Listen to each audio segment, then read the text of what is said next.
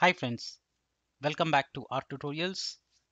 We are continuing with our Angular 9 full tutorial series, and in today's episode we are going to learn all about query parameters. What are query parameters? What are the use cases? Why do we need them? And how do we use them? We'll learn all about that in this particular tutorial. Welcome back, my name is Sridhar. I bring over 10 years of experience as a full stack developer. I am here to share my knowledge with you, also to learn from you all. During the course of this tutorial series, if you have any doubts, if you have any technical queries, please feel free to ask me in the comment section below. I will be happy to help you for free. I've created a full playlist for you, which has now around 35 tutorials. Plus, if you are really looking forward to learn Angular and master Angular, you must check that out tutorial. I'm sure that you would be able to master Angular after going through that tutorial playlist. So please do check it out. The links are in the description box below. All right, so far in the past few episodes, we are thoroughly learning about Angular routing.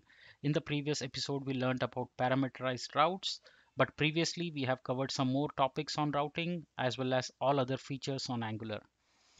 So routing, we are focusing on routing. So today we are going to learn about query parameters. Now, what are query parameters?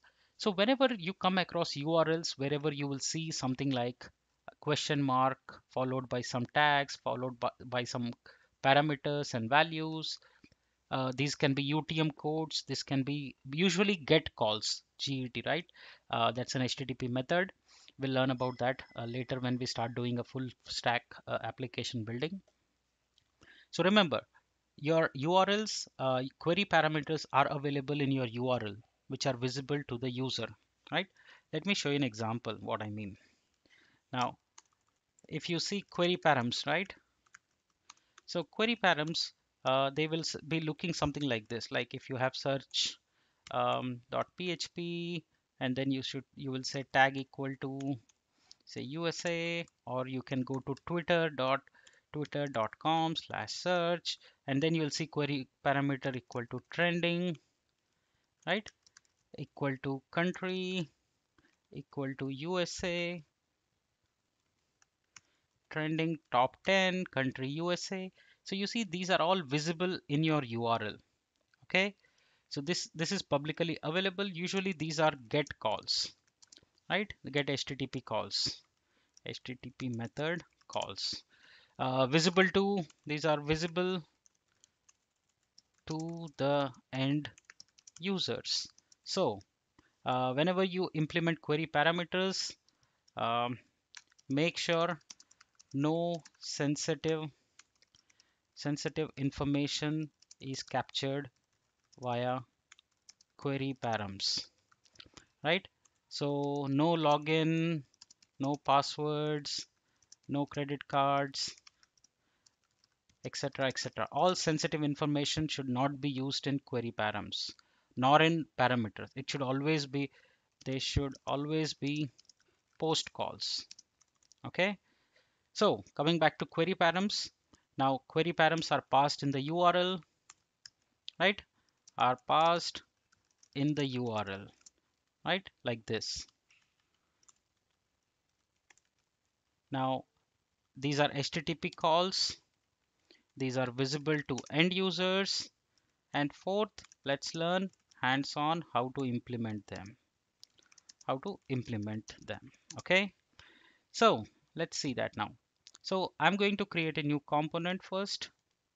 Let's create a new component and call it ng generate component search. Okay.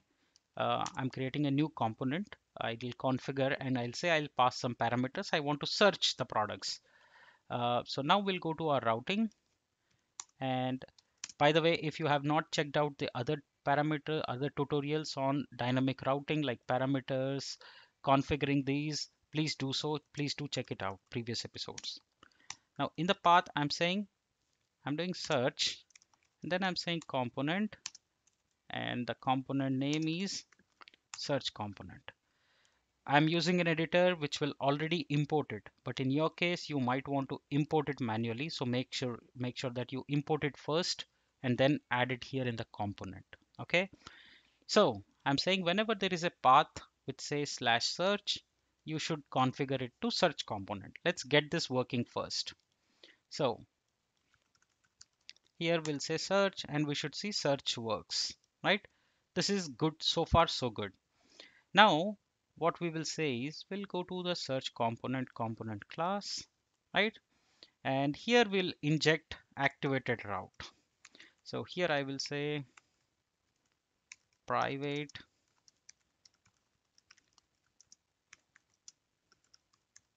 activated route, right? So now it's easy for us to capture the parameters. So how do we do that? We will write a subscribe event for dot query params dot subscribe, and we will read the data that is being passed from that subscribe call, right? So we are subscribing to that data, and whenever we get the data, we will console log that, right? So let's say here I am going to say here I'm going to just console log for now and show you the difference. Here I'll say data. Okay, so when I say data, now it will print all the data. Let's see now. I'm going to open my inspector, and in the console I'll clear everything. Okay, so now keep an eye on this. Instead of iPad, I'm making it responsive, or I'm going to make it inside. Okay, so it's much easy for you to see. So now I'm putting question mark, right? And I'm saying tag equal to say New York, enter. Do you see here? It says tag New York, which got captured in the console. Now I'm going to also pass more now, and I'm saying trending equal to 10. So now you see it captured 2. It's basically an object, and I'm saying country equal to USA. So now you see 3, right? All the 3 are correctly captured. Now we know what are the tag names. Let's go back to our component and fix that. So here I'll say query country equal to, and then I'm going to say query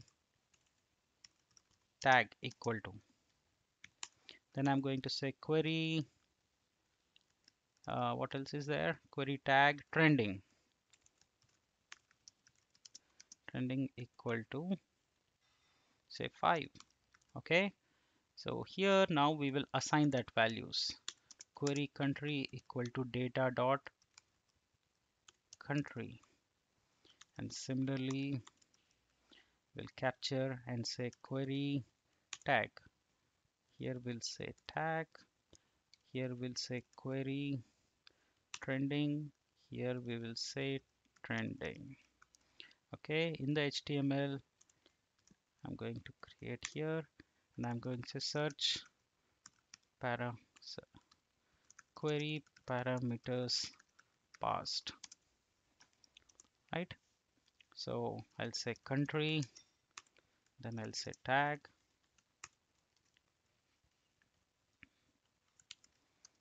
So I'm going to use a parameter here and a p tag again here, just to separate it out so it's much readable for you. Uh, okay, and then we are going to use one more. Here we are going to use country. Here we are going to put tag. I'll format it in just a bit. Trending. Okay. Okay.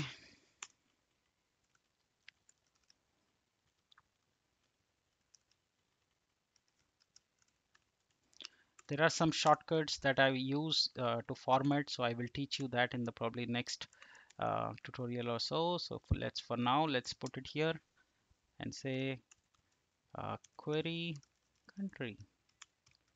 And similarly, I'm going to copy this here, and this will become country tag query trending. So now we should see whatever we have entered. So now you see country USA, it was here. Tag New York, tag is New York. Trending is 10, trending is 10. Now let's change it here. Now we see country got changed to India. Now I'm going to change tag to say Delhi. So now it is Delhi. Now I want 50. So now we have 50, right? So this is how we will capture our query parameters. I hope you like this video. If you have any doubts, drop them in the comment section below. Please don't forget to subscribe to my channel. I request you go back to the starting of the video, try hands-on with me slowly, go check out each and everything in detail. Let me know if you have any doubts. Thank you so much for joining. See you in the next episode where we will cover how to redirect the routes to other routes. Thank you so much. See you in the next episode.